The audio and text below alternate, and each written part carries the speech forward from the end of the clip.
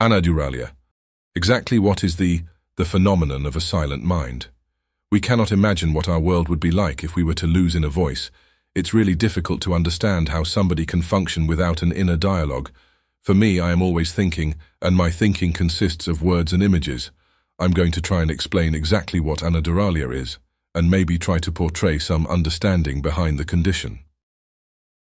Understanding the phenomenon of a silent mind. In the exploration of human consciousness and mental experiences, the phenomenon of Anaduralia, characterized by the absence of an inner voice, presents a unique and intriguing subject. Anaduralia can be described as a mental condition, where an individual does not experience an internal monologue or inner voice. This absence is not a result of auditory impairment, but rather a distinct cognitive profile. For many, the inner voice is a constant presence, a narrative stream that helps in processing thoughts, emotions, and experiences. In contrast, individuals with Anaduralia experience thoughts as silent, abstract concepts or through visual imagery, without the accompaniment of a spoken internal dialogue. Cognitive processing without an inner voice. The absence of an inner voice in Anaduralia leads to a different approach to thinking and processing information.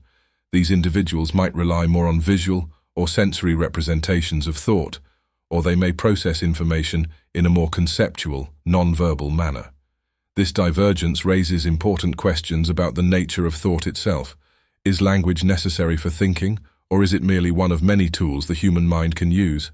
Anaduralia challenges the conventional notion that thinking is inherently verbal.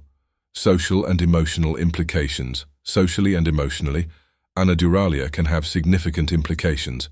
The lack of an inner voice might affect how individuals with this condition reflect on their feelings, empathize with others, or interpret social cues. On one hand, it could lead to a more objective, less emotionally biased way of processing information. On the other, it might pose challenges in situations where verbal emotional processing is advantageous, such as in understanding and articulating one's feelings, or in scenarios demanding quick verbal responses.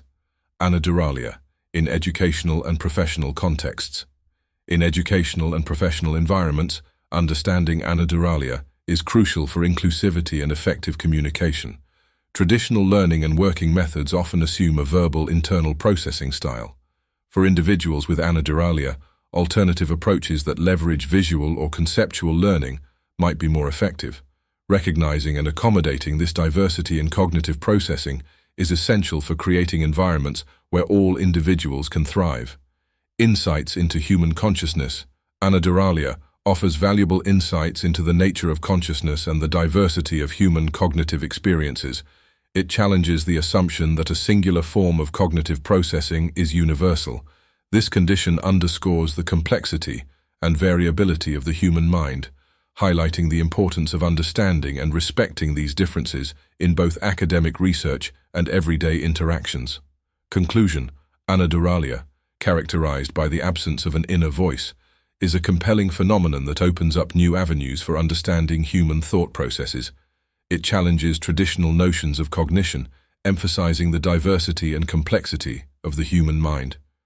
Recognizing and accommodating this condition in various aspects of life, from education to social interactions, not only benefits individuals with Anaduralia, but also enriches our collective understanding of the myriad ways in which the human brain functions and experiences the world.